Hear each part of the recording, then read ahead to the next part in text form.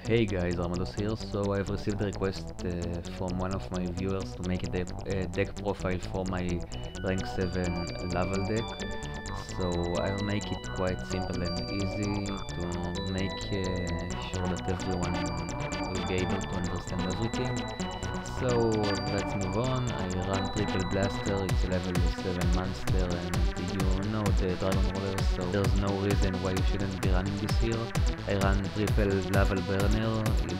This card is like a Cyber Dragon for the deck. It's searchable by Lavalval Dragun, and it makes sure that you could actually do other stuff other than simply relying on Laval Cannon and Rekindlings. So that's a thing. I run 2 Laval Mega Cannon here for the Rekindling plays. I run triple Laval Cannon for the synchro plays and recycling banished Lavals. I run triple Laval Miller because I needed the Lavals in the graveyard as soon as possible. This deck, unlike the regular Laval deck, actually requires you to set up as soon as possible, simply because there's the Laval Burner and Laval Coatls that requires you to have 3 or more levels with different names for you to special summon them. And if you'd really want to actually do something with this deck, you'd need the levels in the graveyard as soon as possible. So that's a thing, and also you could use this card and one Lakeside in case your opponent won't destroy it for some other reason to go for a Lavalval Dragun, my bad on that. And Lavalval Dragun pretty much sets you up for future plays by getting you the levels you need to the hand and the graveyard and so on. So I also run 2 Laval Lakeside Lady for destruction of back row and making sure the plays would go on. Also, she has the synergy with Laval Cannon and with D.D.R and return from different dimensions, so that's also a thing. I run triple Laval Coatls because they have the synergy with Laval Burner to go for level 7 synchros, and for extra synchro ability I run triple Laval Volcano Handmaiden for setting up the graveyard and rekindling plays. I run 1 reinforcement of the army for Laval Cannon. I run triple Molten Conduction field for the plays. As I've said before, I need the levels in the graveyard as soon as possible, so this card is quite important.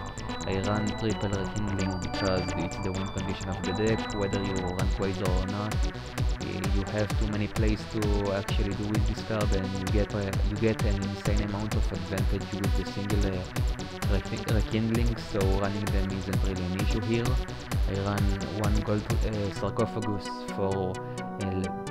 for blaster and cannon plays. You could banish a level from the deck and special summon it through D.D.R or Laval Cannon, or simply get another blaster to the hand by banishing 1 from the deck. I run Foolish Burial because I've said before I need the levels in the graveyard as soon as possible. I run 2 Magical Stone Excavations because they can help you recycling the Rekindlings, and sometimes you have dead levels in the hands you'd rather not have, so you could replace them with a handy spell card, so that's not bad. I run triple Pot of Duality for consistency, and in the very first turns of the duel you don't really special summon too much, you actually would rather set up way more, so that actually helps you out. I run triple D.D.R for the banishment plays and 1 return from different dimension, which is another win condition for the deck, and I honestly don't see why you not. So that's it. I'll go for the extra deck now. I run 1 Laval Stennon. It has his protection from targeting effect, and it's not limited to once per turn, so that's quite nice. I run triple Ancient Flamvell Deity.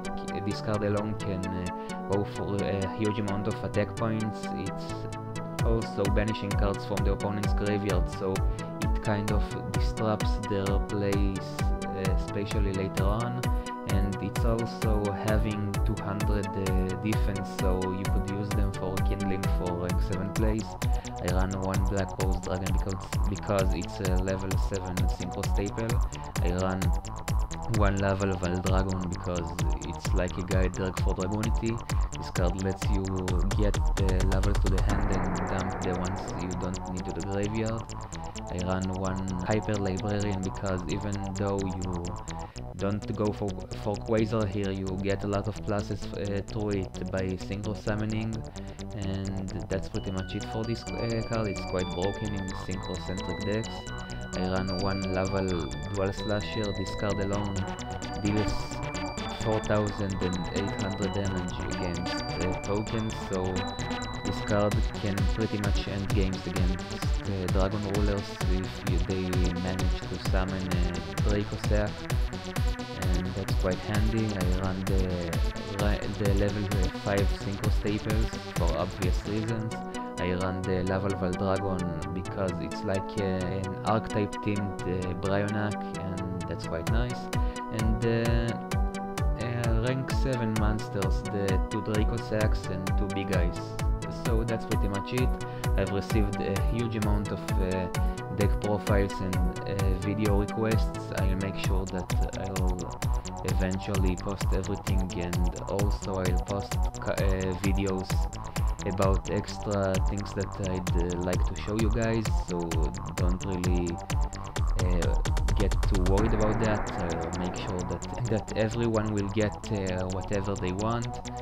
So guys, that's pretty much it. Don't forget to like, subscribe and comment, and see you guys next time.